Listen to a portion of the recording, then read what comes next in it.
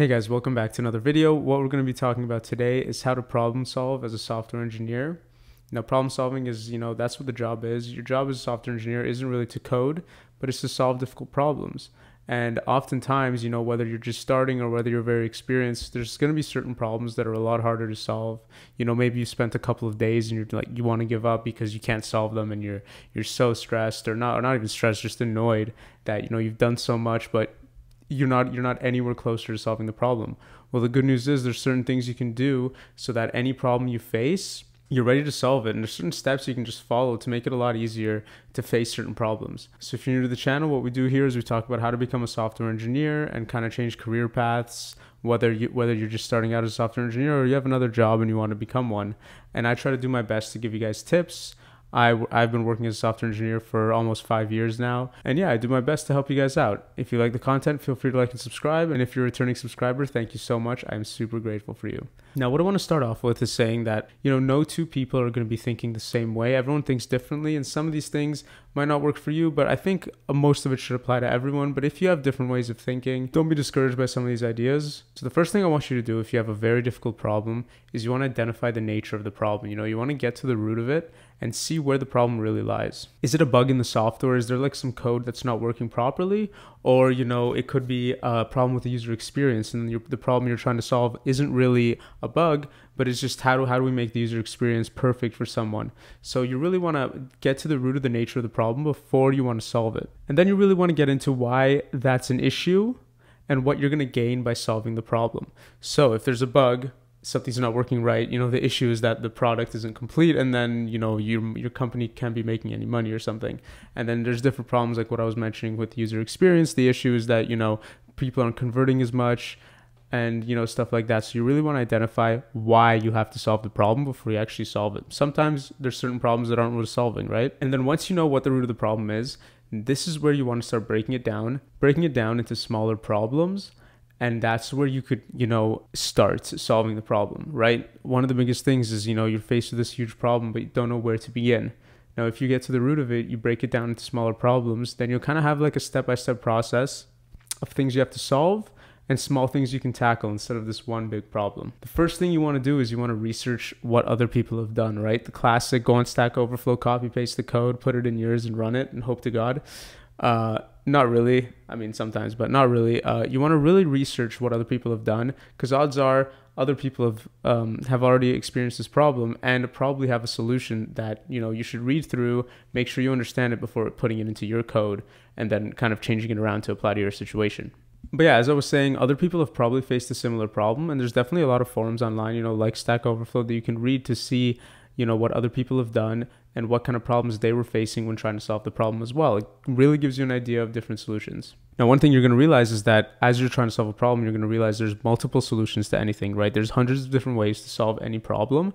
And so what you're going to want to do is really do your research, really get into what the benefits of different solutions that you find before picking one. This is a very crucial, important part of solving a problem, because one solution might not be as good as another. So this is really, I would say doing the research about the problem is like 90% of the work, and actually writing the code is 10% of the work. Because if you can do enough research, if you can look at different ideas and kind of get the pros and cons of each different solution, when implementing the code is going to be super easy, because you're going to know what to do and you're going to know what not to do, what to avoid. And next, what I usually do after kind of coming up with a solution is I just open up a text editor, or I have a whiteboard here that I write on, and I kind of just write some pseudocode and really try to focus on the logic of the solution instead of the actual implementation of the solution.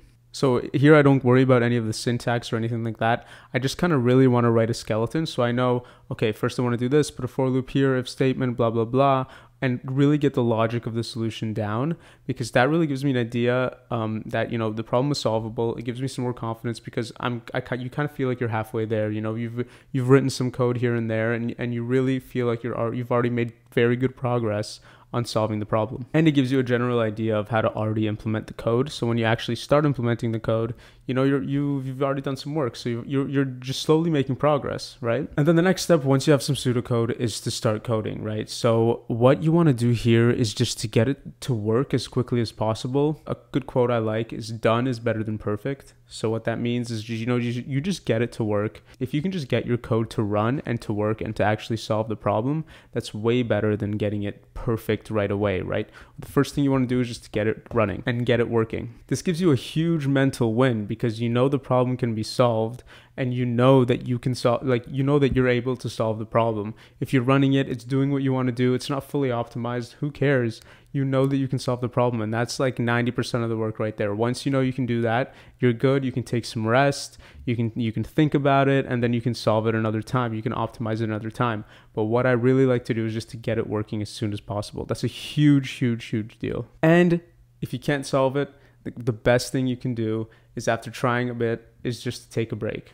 Right? How I started making this video is I'm actually doing some work right now, and I'm experiencing a problem that I wasn't able to solve, and it's been taking me a while. So I just, I figured I'd take a break, and then I had a good idea to make a video talking about this, because this is what every single software engineer will always go through, right? No one becomes a software engineer and doesn't have these kind of moments. If you take a break and you can't solve something, then sometimes, while you're taking a break, you kind of like get this moment of like, oh my God, this is the solution, right? Because what happens is that your subconscious mind is constantly solving the problem, even while your conscious mind is doing other things. So in the background, your brain is still running and thinking about it, and then when you least expect it, you can come up with a solution, and then it's unbelievable. This happened to me many times, like at work, at school, all the time. So guys, I just want to leave you off with the thought that problem solving is a skill that you're never going to perfect, but it's definitely something you always have to practice at. You always have to try these different things, and be aware and be present when you're trying to solve these problems, and try to do all these different little steps, because it will help you get better at problem solving. It will help you identify, the root of the problem, breaking it into smaller problems. All this kind of stuff is going to make you a much better problem solver, and then as a result, you're going to be a much better software engineer. So I hope you guys have enjoyed. Don't forget to enjoy your coding. See ya.